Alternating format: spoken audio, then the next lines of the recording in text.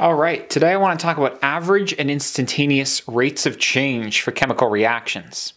Now I've created this graph of concentration versus time for a chemical reaction that has NO reacting with O2 to make N2O5. The NO is the darkest line here, the N2O5 is the lightest, and O2 is in between. Hopefully that has come out for you. But we're here to talk about average and instantaneous rates of change. You can already tell that the NO is disappearing, the O2 is also disappearing, and the N2O5 is appearing because that's how chemical reactions are supposed to work. But the average rate of consumption of NO over the first 2 seconds involves finding the slope between those 2 points. And when I say those 2 points, I mean time equals 0 and time equals 2. You'll notice at time 0, the NO concentration is 16 moles per liter. And at 2 seconds, the concentration is about 10 moles per liter. So, the rate of a chemical reaction, the average rate of consumption of NO in that case, is going to be C2 minus C1 over T2 minus T1, which should remind you of the slope of a line, Y2 minus Y1 over X2 minus X1. Here we can just fill in the concentrations and times. That's 10 minus 16 and 2 minus 0 because it was 10 moles per liter at 2 seconds and 16 moles per liter at 0 seconds. I end up with negative 6 over 2, which is negative 3 moles per liter. That's the change in concentration per second. The units here for rate will always be moles per liter per second, or whatever your concentration unit is over whatever your time unit is. Some teachers will write that as moles over liters seconds. These are the same thing. Now, the average rate of consumption of a chemical, or production I suppose if it's a product, is the slope of the secant, or the line connecting those 2 points. The instantaneous rate of consumption or production is the slope of a tangent line. Now, if you're not like the best at math, a tangent line is one that just barely grazes the curve at that point. So that line's supposed to have the same slope that the curve has at exactly that point. Here it would be too steep, here it would be too shallow, here it would be just right.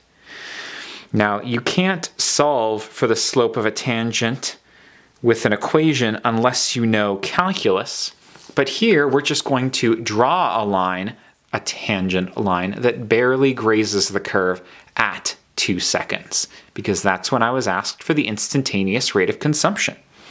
Now we just need the slope of that line.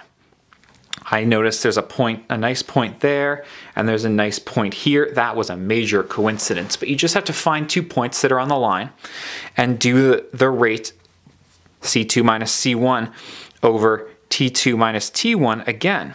Even though the points you're using are not on the curve, they're on the tangent line. That's what makes it an instantaneous rate of consumption. So here I have 4 moles per liter at 7 seconds and 12 moles per liter at 0 seconds. That gives me negative 8 over 7. That's negative 1.143 approximately moles per liter per second. Now you'll notice the actual rate of consumption at 2 seconds is less than the average from 0 to 2. The reason for that is that chemical reactions often go fastest at the beginning, and then they start to slow down. So on average in this area, it was going down 3 moles per liter per second, but by the time you actually got to 2, it had slowed all the way down to minus 1.1 moles per liter per second. You'll notice that these rates are negative because these are consumptions. I have noticed some teachers will say that the rate of consumption is positive 3 moles per liter per second because consumption implies the negative. You'll have to see what your teacher prefers on your own. Cool? Cool. Now, you can also do this from tables and just so you know that this table I invented to correspond to this chart, which I lifted out of an old IB test. But again, the average rate of reaction from 5 seconds to 25 seconds is C2 minus C1 over T2 minus T1. Now you can pick that from 5 seconds here to 25 seconds there and draw a secant line, or you can look at it in the chart. At 25 seconds, I was at 0.4 moles per liter. At 5 seconds, I was at 1.6. That was at 25 down to 5. So I end up with negative 0.8 moles per liter per 20 seconds. That gives me negative 0.8 divided by 20. That's negative 0.04 moles per liter per second. I'm just demonstrating that you can do this from a table just like you can from a graph. And the instantaneous rate of reaction at 25 seconds, you're probably going to have to draw a tangent line at 25, one that has about the same slope as the curve itself. And then you got to find some nice points that you can plug into the equation. I'm going to use that point and this point. I like picking my points pretty far apart. Instantaneous rate of reaction at 25 seconds is C2 minus C1 over T2 minus T1. Concentration 2 is 0.08, it looks like. Concentration 1 is 1.12. T2 was 35. T1 was 0. I'll do this on the calculator. That's negative 0.08. Nope.